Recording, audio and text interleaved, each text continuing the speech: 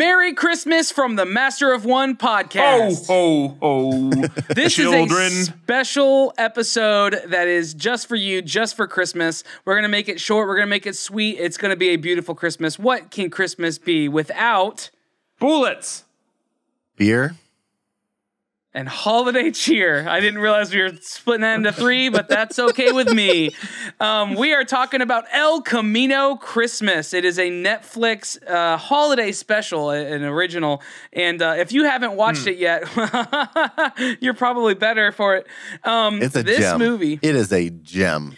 It is a diamond in the dust. I think diamond in the dust? Yeah, because the desert. Because El Camino. It's like finding a diamond in the desert. Yeah, it's like No, finding it a is not dusty at diamond. all. The feelings I would experience in that case are very different than El Camino. I will It's say like this, a lump though. of coal in the desert. It might be, though, a holiday turd. tradition moving forward, though. Oh, absolutely. For me, it is. Absolutely. Yeah. So here's what we're going to do. This is a quick episode. This is just for Christmas, just a special episode. And if you haven't seen the movie, probably just don't watch this episode or watch this episode in anticipation of the movie. I don't think we'll ruin anything for you. But it's going to be quick. It's going to be fun. But we decided to do a film review of El Camino Christmas, Netflix's new holiday tradition. Masterpiece.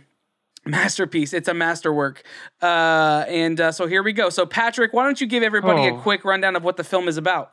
Yeah, so the idea is that there is a crime that has taken place at the local liquor mart, right? And cops have been called, and there's a standoff of sorts. It happens around the Christmas time, although really Christmas really doesn't really play in the movie at all. But that's what it is. There's like 4 people or 5 people in the liquor mart, hostage situation, local police officers involved, and then it starts unfolding. You start learning about the people, the backgrounds of the people that are involved. We should keep this spoiler free, right? I mean, I feel like we don't need to say spoilers. That's what I'm trying to do. So you start learning about the backgrounds of the people involved and maybe some of their motivations, and it's kind of challenging. A bit of the movie is dedicated to challenging small town mentality or mindset. Sure, yeah. And that's I don't really know if I could. And then as far as the people involved, there's actually a lot of faces that you're going to recognize. It's a good cast. I mean, really is. Yeah. The cast is pretty great. Kurtwood Smith, which you're going to know as Red. Yeah. Yeah. Dak Shepard. Yep. The Tim Allen. Vincent D'Onofrio. Probably the most surprising role for me is Tim Allen. Tim Allen is a surprising role for sure. The person he played and it's crazy. So what'd you say, Luke? Who'd you say? Vincent D'Onofrio, Jessica Alba. Albina. I forgot about Grimes. Jessica Alba. Luke Grimes. Who? Luke Grimes, the main character. I don't know who that is as an actor, but I thought thought Magnificent Seven? American Sniper? I thought you kept saying, I haven't seen either one of those movies. I thought you kept saying Rick Grimes. Nope. Wait, what did he play in Magnificent Seven? He was Teddy Q? Which one's Teddy Q? I don't know. Sorry, guys. I have to look this up. This is important. You saw the movie. I did see the movie, but I just don't remember him in the movie. I did see both of those movies. Oh, he's also from True Blood. So yeah. So anyway, the point is it's not a bunch of nobodies. When you have Tim Allen, it's hard to see anybody else. Anyway, but that's kind of the overview of what the film's about. Now that being said, it's supposed to be a comedy, and I say supposed to because it isn't, in that it isn't funny. But then there's a certain point where it's not funny for the reasons that it feels like it should be funny. It's supposed to be. There's a point where it just becomes absolute anti-comedy, which is hilarious. Like it is missing so much that the movie. Like I know that by the time we got to the end of the movie, we were all just like doubling over, laughing at some of the scenes. So it got ridiculous to the point where it's so unbelievable that you're just like, you've bought into this, the alternate reality that is this movie, but they don't try to present it as an alternate reality. They just try to present it as normal life. Andrew, how did I think it was you that had a description of like what the movie was, like a cross between this and this. Do you remember how you described it? I don't. No. You called it like a Hallmark film. Oh, yeah. And then what was the other one? I don't remember. That's the reason I asked you if you remember. It's like a Hallmark Christmas movie if Netflix made, if there was a Hallmark Christmas movie made for diehard fans. Like that's how it feels to me. That's not how I described it the other day, but that's how it feels to me. Like it's like Hallmark Christmas meets Sons of Anarchy. Yeah, that's a good description of it. I think it's one of those things where you watch it for the people who are in it. Honestly, that's why we watched it. And about 40 minutes into the movie, it's like a 90-minute movie, right? Yeah, it's not that long. It's not like long. 90 minutes. About 40 minutes into the movie, maybe 45 minutes into the movie, so halfway through, you realized you've passed the threshold where you should have turned it off, and then you finish watching it, and then you're glad you actually finished watching it. Yeah. Not because it had the redeeming payoff that you would expect that it would have, but because you have found a like subversive reason that you should be watching it that is not why they want you to be watching it. Yeah. I think they fell ass backwards into a holiday cult film. Yeah. I think that's what they did. I will say this. There is Emilio Rivera, I think that's the actor's name. The entire movie, if you're sitting down to watch it and you're like 5 minutes in, 10 minutes in, and you realize this is no good, the entire movie is worth it to see what happens with his character. Yeah. Yeah. Absolutely. I would agree with that in spades. Or since this is Christmas, I'll say in mistletoes. That is the reason. I will absolutely rewatch this film, but I will rewatch this film for Emilio, and I'll rewatch this film for the kind of last joke told at the bar. So this is Christmas. So this is Christmas Day when this is. There's also a shootout that is great. Yeah. And then that's around the mid-mark.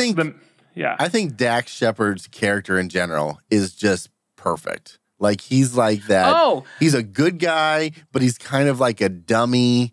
It's just he's great. He's Dax Shepard. Here's a good. I leaned over to you because Patrick, you've seen 3 Billboards over Ebbing, Missouri, or outside Ebbing, Missouri, whatever it is. The movie plays like a Hallmark Christmas movie version of that. Of like those officers and that whole story. Don't respond to her when she calls you. Yeah. It's and in that way, it is an actual masterwork. And I hasten, or I'm hesitant, not hasten. I'm hesitant to say this, but maybe this is what they intended to do with it, and they're like super proud of how it worked. But I feel like it probably wasn't. I feel like they made a mistake, but it worked out. No, there's no way that this is obviously a little tongue in cheek. No. This is intentional and it's bad. But it is great. And some people actually do like it. So for instance, Gabe Barletta, he's in the Slack. He went and watched it. I'm not saying that I mean it's a bad film. But I will watch it again. It's a bad film. Gabe really liked it. I mean, I don't know if it's for the same reasons we liked it. I think he thought it was an enjoyable, easy watch. Well, okay, so think about movies like The Room or Troll 2. Yeah. Like, right? So these are movies that are so quintessentially bad or bright that you have to watch them. No.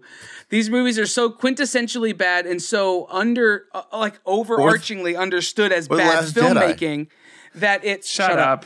But that people have developed a love for it. This is going to be one of those movies. It's campy enough, but I think it's unintentionally campy. Yeah. But I love it. I love it. So it's Christmas Day. El Camino Christmas. Snuggle up with the family.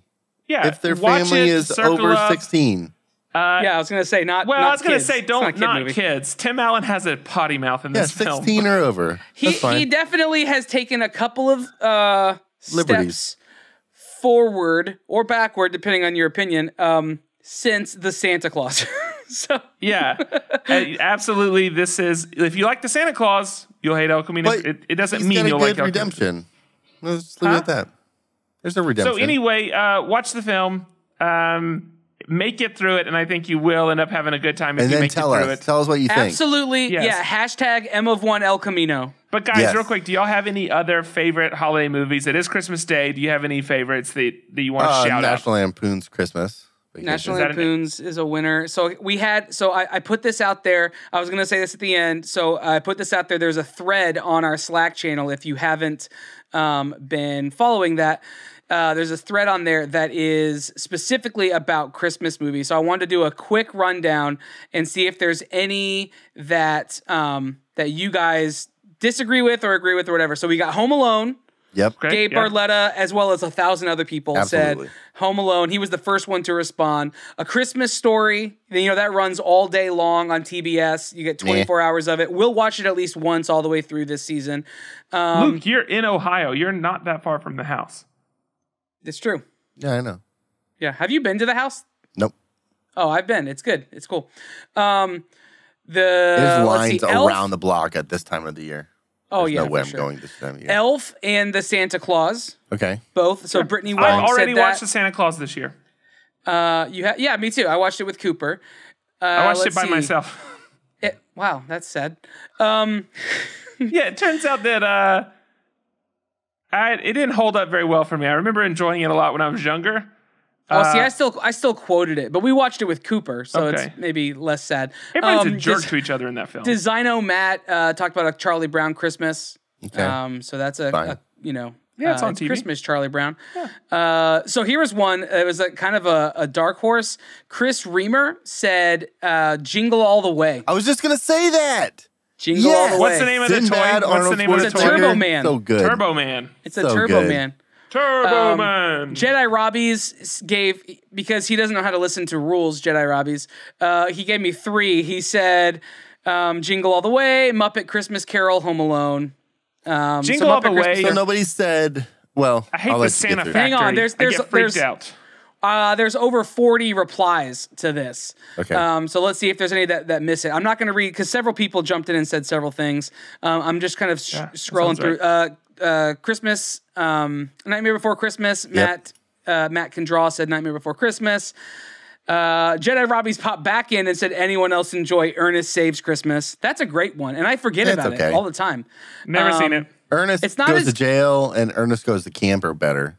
I've seen Ernest Scared Goes to Stupid, Camp. I think, is the best one. Ernest No. Scared Stupid. No. Yeah. Is he dead? Let's see. Yes, he's dead. Jim Favorite Varney. non Polar Express. B Pair said Polar Express. It doesn't hold I've up. never We seen watched that. it. We watched never it. It doesn't seen it. hold up. Jared Mariama kind of pops in and agrees with everybody, it seems like. He that's likes safe. all of the films. He said... So nobody said Die Hard? Hang on. Oh, it's coming. You know it's coming, right? Film dispenser. So Spencer Howard said Muppet Christmas Carol. So that's a second one for that. Trey Sprinkle said Elf and Christmas Vacation. So here's one. Who's Wis Strand? I don't know who this is. I mean, I know. I only know them by that name. It's I don't know who the name- Anders Yeah. Wis Strand. He said Christmas Vacation and The Snowman, which is a 1982 animated short. Okay. So I had never heard of this. Jared Mariama pops in and in all caps says love. So like Okay, I mean, so maybe I should look up the Snowman. yeah. So finally, halfway through the thread, we see Die Hard 1 and 2. Nice. So Lenny Terenzi, Christmas Vacation. Jim Dawson says Elf, followed by Christmas Vacation. Doc Reedicus.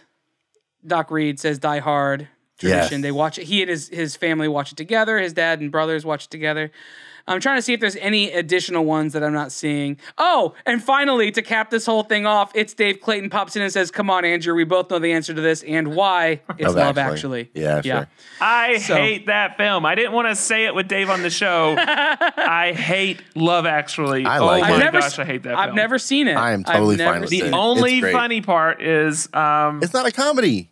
It's not supposed to be a comedy. It's just a holiday film. Yeah. no, but it's like 7 people's lives, Yeah. and they're all like whatever. I think you're thinking of The Magnificent Seven. The guy and the girl that like every time they pop up, they end up more and more like disrobed or like naked or whatever.